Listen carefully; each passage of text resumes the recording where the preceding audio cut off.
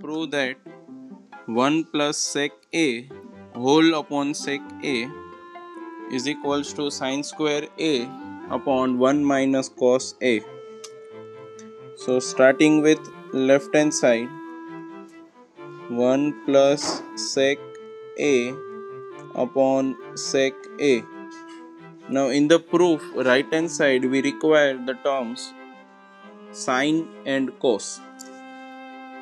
So convert sec A in terms of cos A by using the reciprocal formula. So 1 plus sec A means 1 upon cos A whole upon sec A means 1 upon cos A.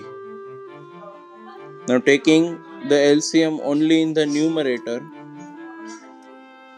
we have cos A plus 1 upon cos A whole upon 1 upon cos A. Now there are fractions in numerator as well as in denominator, but both the denominators are cos A, which can be cancelled out. So we have only cos A plus 1. Now this is most simplified form. We cannot further simplify 1 plus cos A. So now we will start simplifying right hand side, which is sin square A upon 1 minus cos A.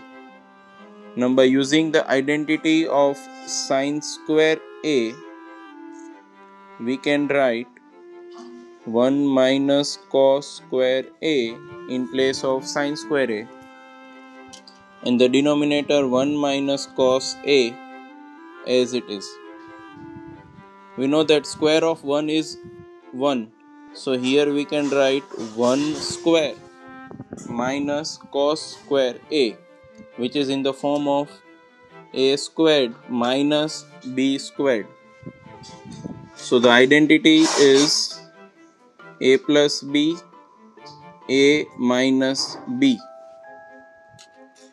So numerator we can write 1 plus cos A into 1 minus cos A upon denominator as it is 1 minus cos A. So if we consider the entire denominator as single bracket, we can cancel out 1 minus cos A from numerator and denominator, and we are left with 1 plus cos A. So the simplified form of left hand side was also 1 plus cos A, and the simplified form of right hand side is also 1 plus cos A. So from 1 and 2, from result 1 and result 2, we can say that LHS is equal to RHS, and hence the sum is proved. 1 cos A upon 1 plus sin A plus 1 plus sin A upon cos A is equals to sec A. So start with left hand side. Cos A upon 1 plus sin A plus 1 plus sin A upon cos A. Now all the terms here are already in the form of either sin or cos. So take LCM. LCM will be 1 plus sin A into cos A. That means you have to multiply this cos A in the first numerator and 1 plus sin A in the second numerator. So cos A into cos A, cos square A, plus 1 plus sin A into 1 plus sin A, 1 plus sin A whole square. So apply the identity of A plus B the whole square,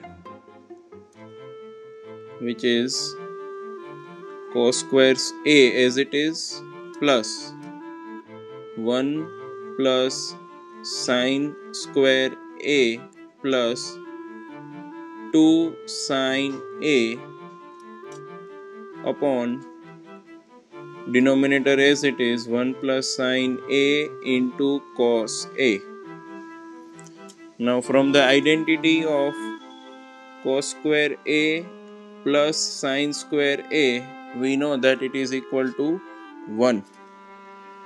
So 1 plus again 1 plus 2 sin A upon again denominator as it is 1 plus sin A into cos A. Now this 1 plus 1 is equals to 2, and then taking out this 2 and this 2 common, we have 2 into bracket 1 plus sin A upon still the denominator same 1 plus sin A into cos A. Now cancel out the bracket 1 plus sin A, 1 plus sin A. 2 upon cos A is left. Upon cos A is reciprocal of cos A, which is sec A.